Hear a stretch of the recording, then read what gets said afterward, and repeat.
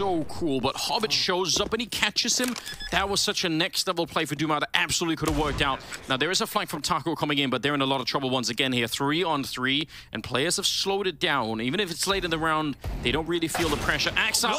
Oh, that looked like a pre-fire. How does that happen? Lado able to pick him off.